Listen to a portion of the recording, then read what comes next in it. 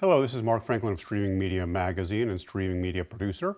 I'm going to tell you about the camera I just reviewed, the JVC GY-HC550, the connected cam, and it is quite a camera. It is heavy duty.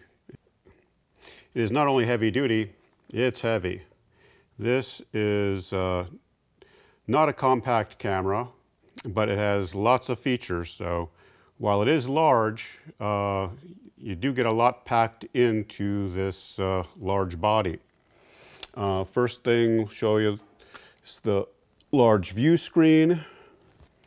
It's got a nice regular viewfinder also. This side of the body is everything you need to control this camera is going to be found generally on this side of the camera. Not much on back, pretty much nothing on back.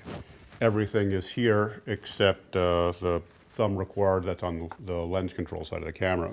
This is a joystick that you will use to navigate all the menus, and it's fairly easy to do. The menu structure itself is a little odd, takes some getting used to, especially if you've been using other cameras, but it was, once you learn it, it's not too hard to understand.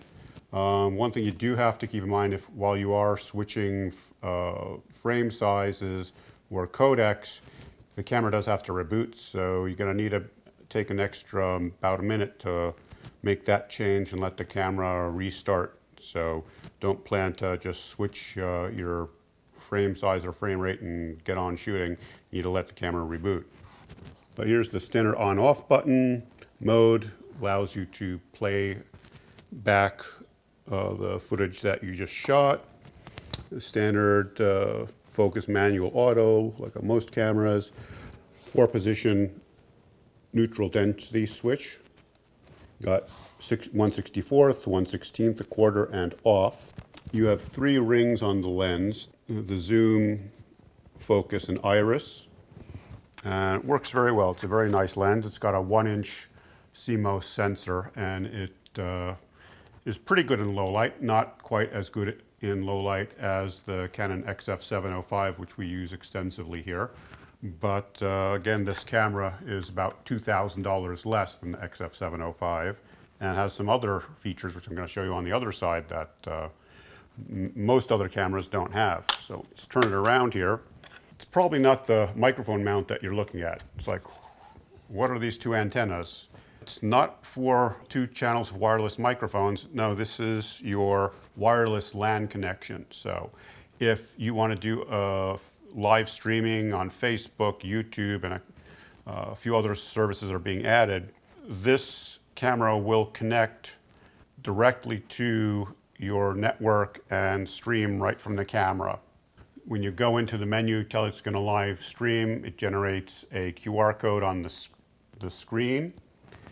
You use your phone, scan that QR code, and it connects to whatever Facebook, YouTube account that you have set up. There is a button for going live, and when you hit that, you go live. You just have to remember to also hit the record button if you want to record, which most of us do, as going live will record to your Facebook page, but if you want to have something high quality to edit, you need to remember to hit record on the camera itself.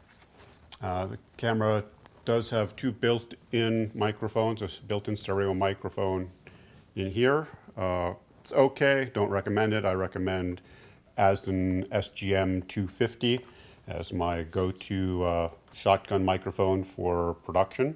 On the top here, you've got the top zoom controls and record like many cameras have. Here it's showing off, you can do fixed, variable, or off for that zoom control. Under the LCD, you have the usual audio controls that you'll find on most cameras. All switches, so you don't have to go into the menu to do things, which is always a lot quicker to do than having to go through pages and pages of menus. On the back side of the camera, it's very easy to open up and get to the various connectors. There's the HDMI connector and a stereo 3.5mm auxiliary mic input. There's a USB connector.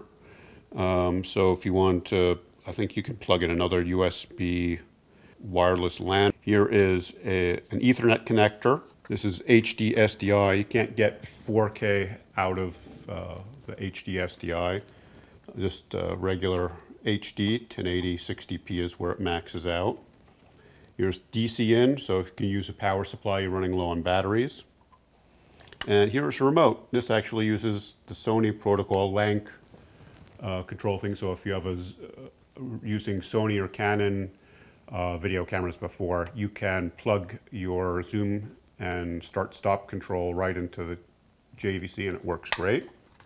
Over here, you have two SD card slots. On this camera, the maximum Ultra HD 4K recording on the SD cards is 30p.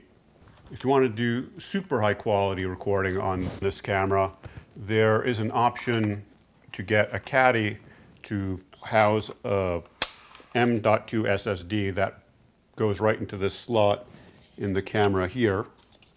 We used a 1 terabyte SSD, which got us about an hour and I think 15 minutes.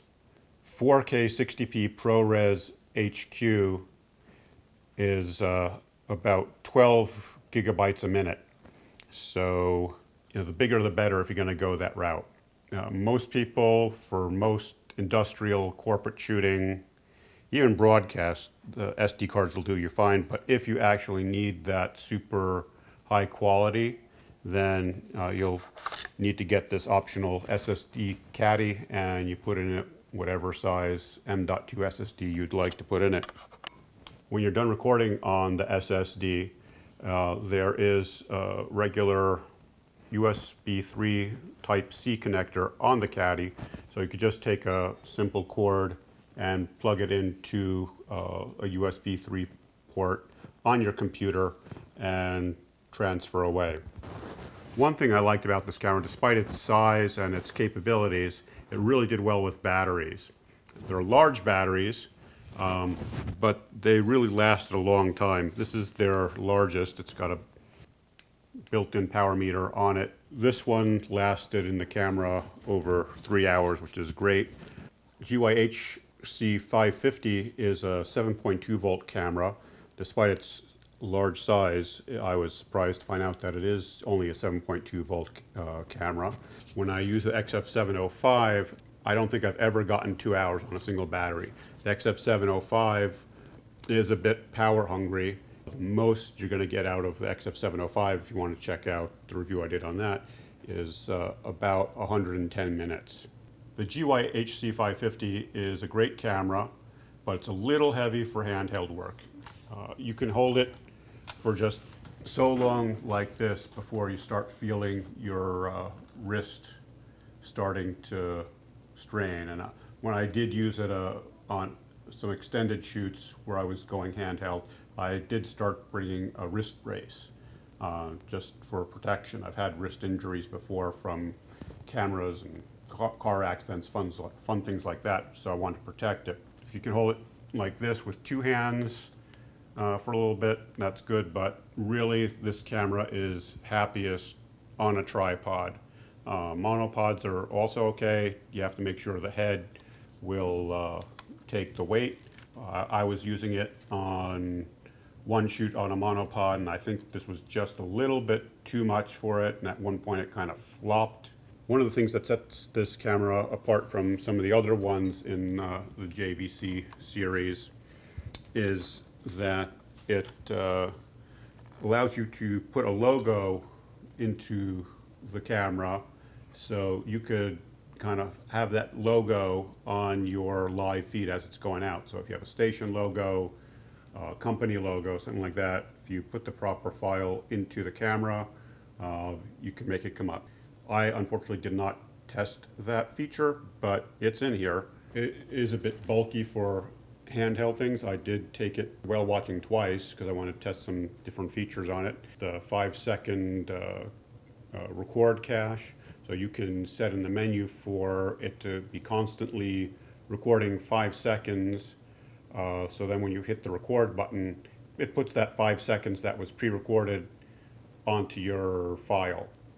So if something happens and you hit the button, normally you'd have missed the beginning of whatever event was about to happen. But with this camera, it's a great feature for wildlife, news, things like that. When you're waiting for something to happen and it happens and you didn't hit the record button quite supposed to, you've got a 5-second leeway that the camera was recording before you hit record. Think of the 5-second record cache as being able to go back in time 5 seconds and hit record just before something happened. So it's a great feature. I have it enabled on this. It's a good camera. The only thing that I can really say I didn't like about it was just a little too big and bulky. Kept wanting to put it on my shoulder, and it doesn't work quite so good like this. If you're on a tripod, great camera. Handheld, not so much, but under $5,000 price, I'm not going to argue too much. It gives you a lot for the price, and I recommend it. If you need a stream and get everything in one package, this is a great tool. If you are doing corporate communications, news gathering, worship production, educational production, anybody who's got something where they need a live stream, this camera really is going to be helpful to you. If you have any questions, please contact me through the information below, and I'm happy to try and answer you. You can check this camera out on JVC's website, jvc.com. Look in the professional division.